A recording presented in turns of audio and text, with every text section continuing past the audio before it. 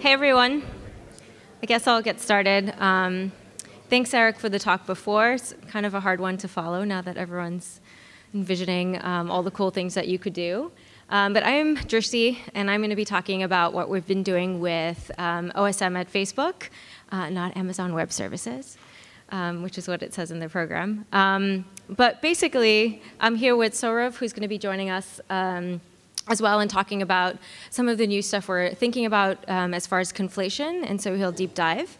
But just a quick recap, the reason Facebook cares about OSM is because we use OSM in a lot of our products, pretty much the entire family of apps. And you can see it in different ways, so either in check-ins, places, pages, messenger location, Instagram places. So it's those little static and dynamic maps that you see within all of the Facebook apps. So last year when we chatted, we were just rolling out OSM and exploring how all of this would work, and we were in about 22 countries. The team has worked really hard over the last few months. We were actually going to do this over a few years, and in a very Facebook way, someone came up and said, actually, we need it in 6 months. Could you do it? And so we tried to do it much faster than we were planning to do, and now we are pretty much showing OSM across all of the world in all of our applications. So that's going out to over 2 billion people. So we streamlined our work, and so we would have 2 different places that we'd work on. And one of our focuses was validation, making sure that the map is free of profanity and all of the bad stuff. We call this the remove bad stuff section of our team. And then some of you are familiar with the machine learning stuff that we've been doing as well, which is adding the roads. So naturally, this would be the add good stuff part of the team. Part of our validation work was really just understanding what was in OSM, because I don't think anyone had a good idea of like all the different profanity that's in there, all of the vandalism, everything that could go wrong. And when you're about to show your map to 2 billion people living in all over, in all places of the world, it's really important that we don't end up being a headline somewhere or that there's profanity, because it does reflect, again, on the company. So we started doing our own research, and part of this was curating profanity lists from everything that was online and open, talking to different integrity teams within Facebook, and just generally crowdsourcing from all the people that we knew, all of the bad words that they knew, and add it to a shared doc, which was really fun. So we ended up with a database of about 40,000 words, 40,000 in 43 languages. And what we did with this was basically match this against the world PBF file, and we took a snapshot of it, and we were trying to get a sense of what was going on. We ended up with a result of 84,000, which, as you can imagine, is really hard to manually go and map and QA each individual one. So we did some filtering by different roles and matching against POIs till we came with a much more manageable list that we could go through manually. And this ended up at about 2,000, which we manually QA'd for a couple of reasons. One, a lot of curse words or bad things that show up are not so much that it's a bad word, but it's contextually a bad word. So there's examples of the word hill in Russian, which showed up on many of our integrity words. But if it were in Russia, it would also be a hill, but in the wrong context had different meanings. And so this is only possible if someone from that area actually looked at the map and was able to figure out what those differences were. Eventually, what we were happy to find out is that only 139 of them were actually issues, and some of them had been there for a long time and probably just didn't render or in places that were not looked at, and we went ahead and fixed those in OSM. The reason we're able to do some of that contextual manual QA is because we have a pretty diverse team at Facebook, not only within our Maps team, but the larger team at Facebook. There's a lot of integrity initiatives that we can borrow language support from. So we have people come and sit with us for a couple of weeks, and we QA together and make sure that we're checking everything. Just a quick visual representation of what those profanity looks like. You can see it's very much skewed to North America and Europe, and that's because we have a bigger database for bad words in English. So we probably, as a community, need to get a better sense of what's going on everywhere else and think of words that could potentially go wrong or that are bad words in different places so we can make a more extensive list. We also checked our PBF file against OSM CHA, and what we found is that less than 30% of them were actual issues.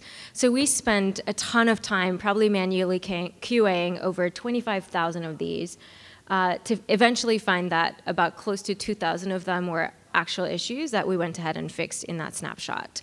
And if you guys heard Lucas's talk, one of the things that he mentioned was figuring out how we can all add our different QA systems into OSM Cha, and this would help with some of this duplication of effort, right? So instead of a team spending a month going through these lists, if someone's done it before, it'd be cool if we could all put them in the same place.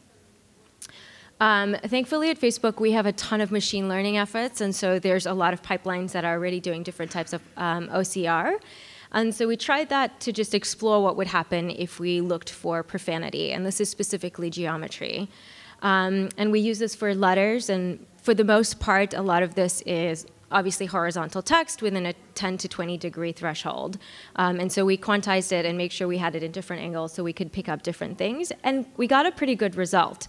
But then again, there's billions of tiles, and so if you imagine at every zoom level checking this would be very costly. So we QA'd at the most used tiles levels, which is usually between zoom level 15 and 18.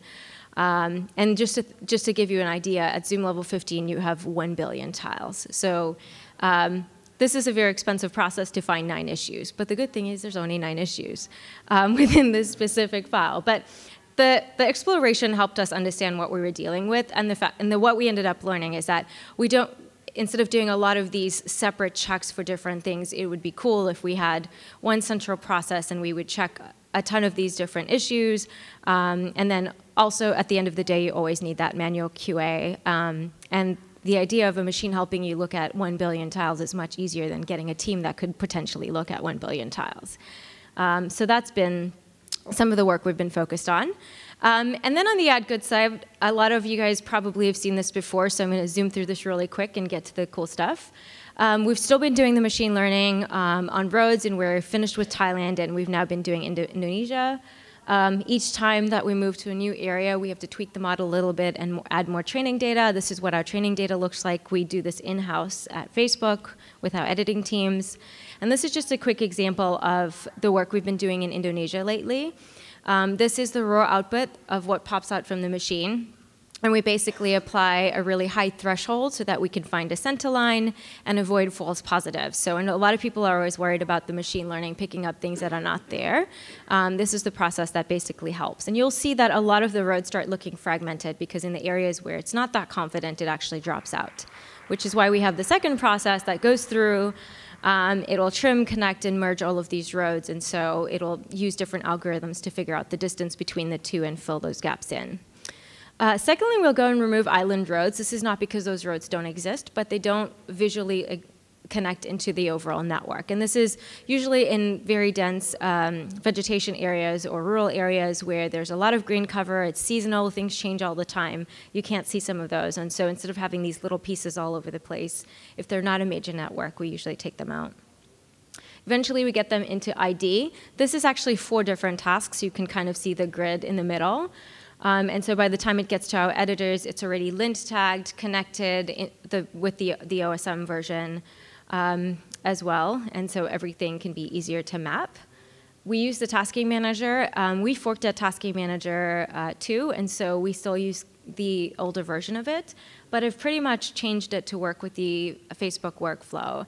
And so this helps us open tiles that are next to you to get visual context without affecting the person that's opening it to actually edit it.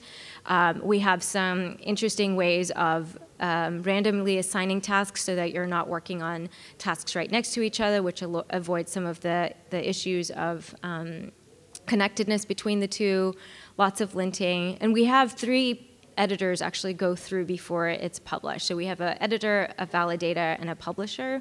So it actually gets seen 3 times before it goes live into OSM. This is the ID editor, which we've also changed quite a bit. So we've taken a lot of the JOSM integrity checks and built them into ID. This just helps us to have a more quicker workflow. So if we do changes to the tool, we don't have to have people re-download JOSM, make sure they have the correct plugins, make sure everyone's on the same kind of tool. So it helps us create a much easier workflow, and we can also track quality and create like much more user-friendly interfaces for people that are newer to maps. We have a lot of hotkeys, color coding, We pretty much get requests every day. We probably have a 3-page list of all the requests that come from our editors.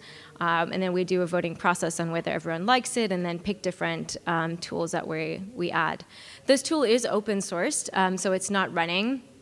In the next few months, we plan to actually serve it and run it ourselves, so people should be able to use it. We've run the model on other countries. So this is an example of Mexico, and we've shared data with partners.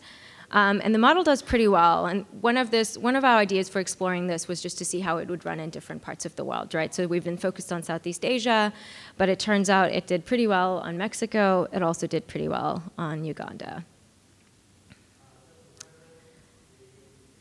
So something we've done that was new in Indonesia, because there's a much stronger local community, so we're able to work with the local community to do some of the mapping.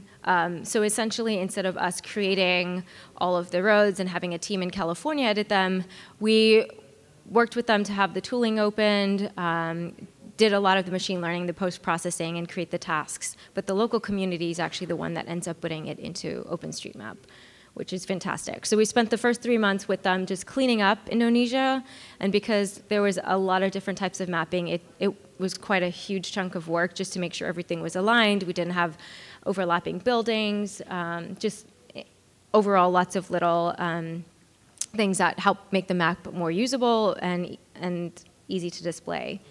We then worked with the local team and did some in-person training. We have weekly calls, work with them on different tasks, and are able to get that through. And then the best part about the local community is the ground validation. So you can see in the example, we do a lot of work looking at satellite imagery. A lot of our decision making is based on satellite imagery. And so we keep our tagging very generic because we don't want to add stuff that we are not sure about on the ground. But if they're on the ground, they can verify different things, like what kind of bridge, is it usable, what is its capacity. So that's been a really great change for us. Over on the crowdsourcing side, we also are able to use the Facebook platforms for crowdsourcing. So everyone adds a lot of businesses, a lot of their POIs. We have a really rich POI database. And people usually add multiple POIs on a road. So we know that they're adding their street address, exactly where their building is, what their business is. And so we can crowdsource back to that specific area and ask them to verify what the road names are. We ran a test in Indonesia for 10 days, and we were able to get a confident answer on 176,000 street names. So lots of users always using Facebook, and they help us to get stuff that's valuable to OpenStreetMap. So how much mapping is left? We always talk about what percentage and everyone focusing on different areas, in the sense that there's a lot of work to do, because there really is. There's a lot of work, a lot of mapping that still needs to be done, and areas that we're not focused on predominantly. With Facebook, because of our connectivity projects and our mission to connect the world, we are focused in the areas that not everybody else is in. So thinking of Southeast Asia and Africa, Latin America. And you can see by this map, these are these are the least mapped areas. So something that we've released at Facebook are the population density maps. And these are basically very similar to how we extract streets. They're extracting buildings, and we have a good sense of population. These are open data sets that are already published with Season. And these are helpful because they can help you target specific areas of mapping. So for example, the humanitarian OpenStreetMap and Red Cross do a ton of mapping. They were able to use the population density maps to isolate specific tasks that had buildings in them, so you're not wasting your time opening up tasks, closing them just to find there's no buildings. And they can move a lot faster and create more specific tasks, which then helps you crowdsource people to map specific areas, and then you can go onto the ground and do some very targeted field mapping. And in this case, they were specifically mapping for the measles and rubella initiative, which is not a concern for most of us in North America, but in Africa and Asia, this is pretty serious. We've also done a bit of analysis on understanding what that population density looks like, and then using this information to quantize some of the features that still need to be improved in OSM. So this is the population density for Mexico, for example, and you can see the difference in disparity from low to high density areas. And this is just against satellite imagery. Sorry, I'll go a little slower. And this is basically a map of analyzing the population density against specifically the road features. And you could do this for any feature, whether it was buildings, or land use. And this gives us a proxy for how much of the world is mapped, and it gives us a sense of what our missed opportunity is. So what are the specific areas that have a lot of people and don't have enough data? And so you can get very targeted areas that we need to continue mapping.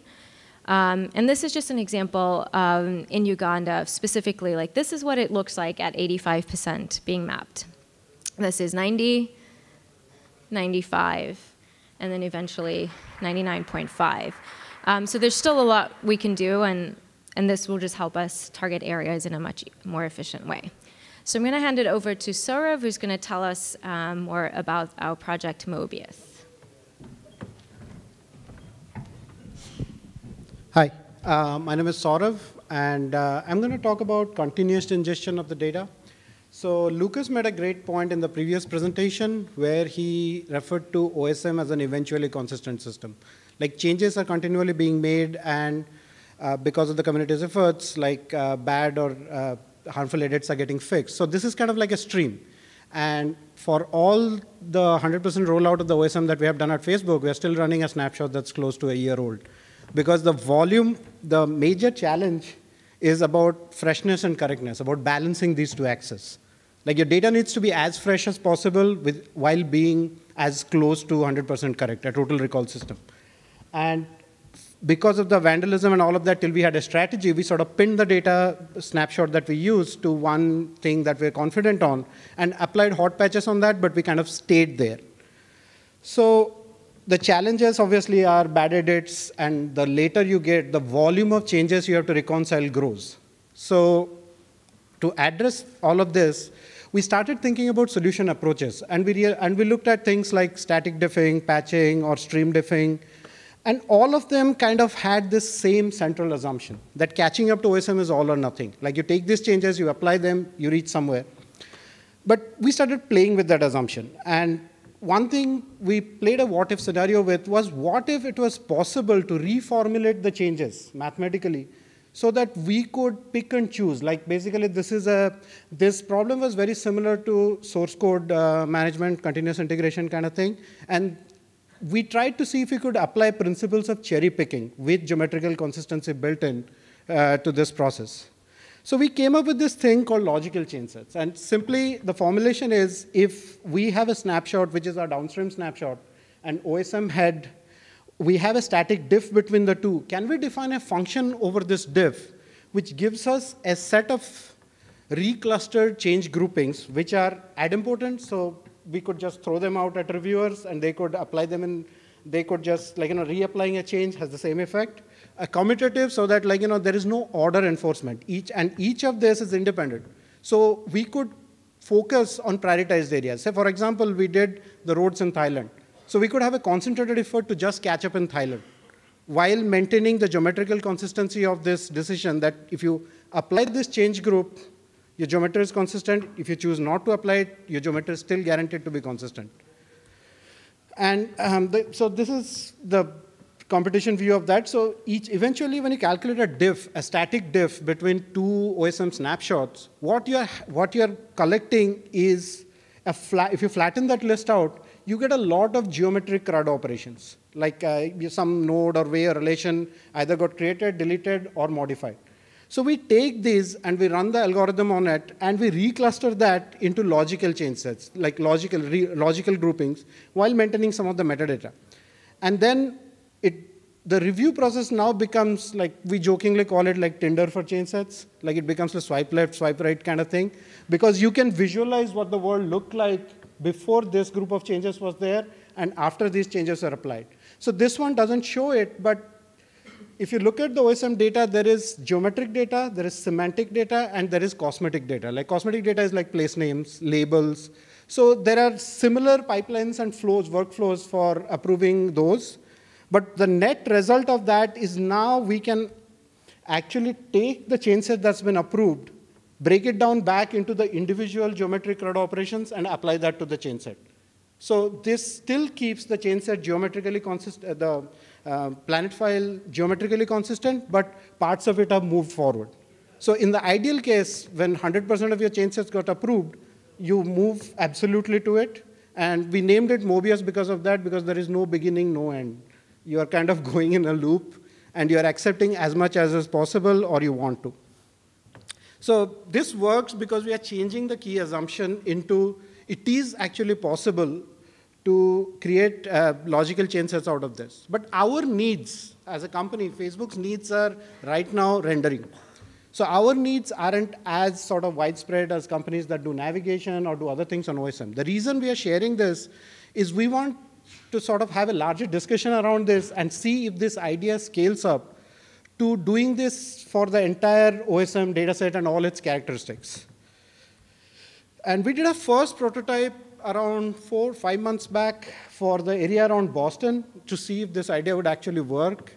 And with our initial sort of a naive graph clustering algorithm, we were able to take the 1 year's worth of data at 4,000 chain sets. We were able to compress it down to around 1,900, 2,000 chain sets.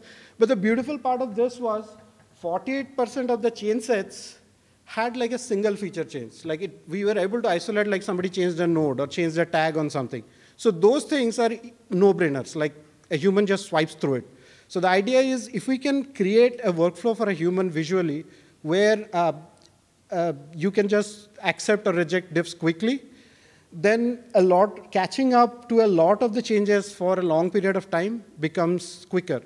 And as we go ahead with this, our plan is to integrate, Drishti talked about the profanity detection and the OCR-based sort of integrity checks and the standard like heuristics-based geometry checks and all of that. So we plan to build it into the process so that when the logical chain sets are generated, we can auto-reject a lot of the suspicious changes.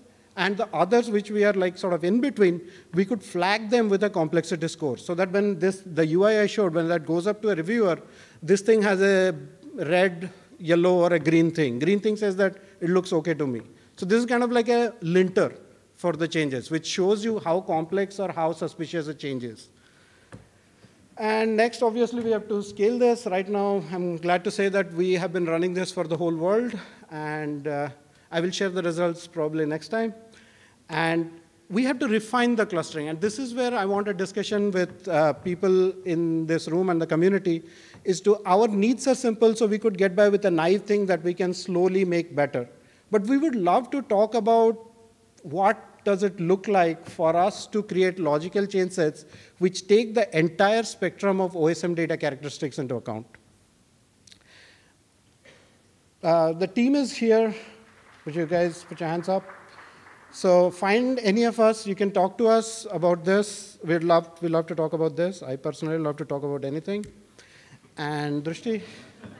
OK. So yeah, I get to play this video. So this is not related to my stuff, but this is related to, yeah, this is the Thailand road completion project.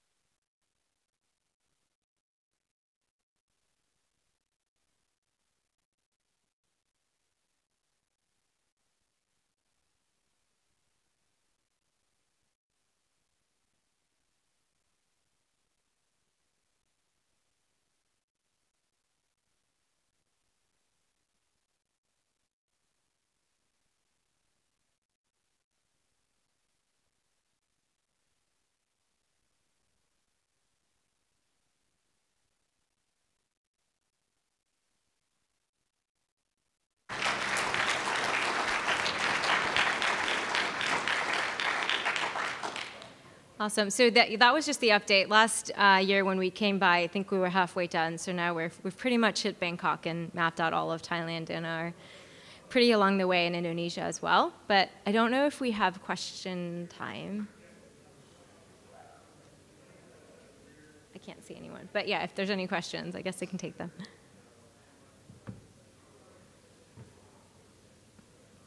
Or no questions. That works too. Okay, go ahead.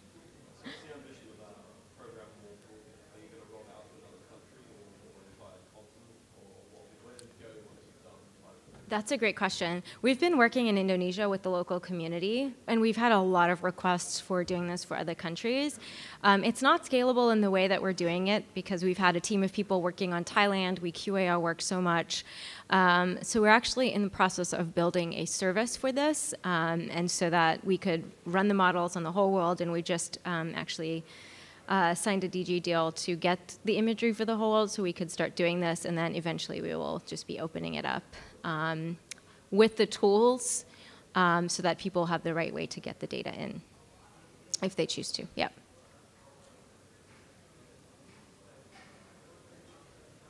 All right. Perfect. Thanks, guys.